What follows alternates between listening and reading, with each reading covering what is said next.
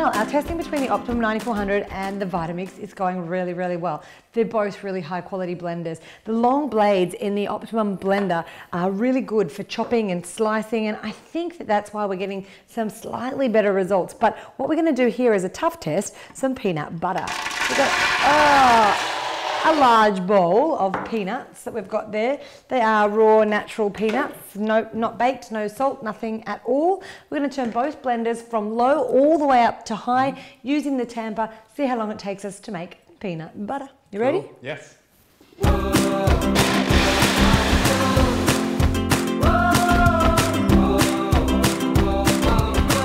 You're not used to that pulse switch, are you? There you go, alrighty. Well, what we've done is made peanut butter. Once mine was ready, I just told Rory to stop so that they've had exactly the same amount of blending time. They're either both going to be ready or not. Now, we just used, as I said, whole peanuts, and we didn't shell them. There was no extra oil or anything else added to the recipe. We simply popped the peanuts in and blended until we got peanut butter, and we actually have got a nice smooth peanut butter here.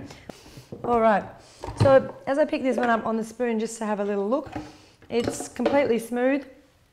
It's pliable like peanut butter. You could spread it out. How's yours there? All right, let's see. Seems peanut buttery. Peanut buttery? Yeah. Peanut buttery? How does it, you have a go, see how it compares? Yeah, look, I think they're pretty much exactly the same. Have a look. Taste. Look, to me, they're identical. There's no difference between the two peanut butters that have come out of those two blenders there. They both taste like peanut butter. Yeah. They're both smooth. There's no chunky bits. There's no sort of leftover bits of nuts that haven't been blended.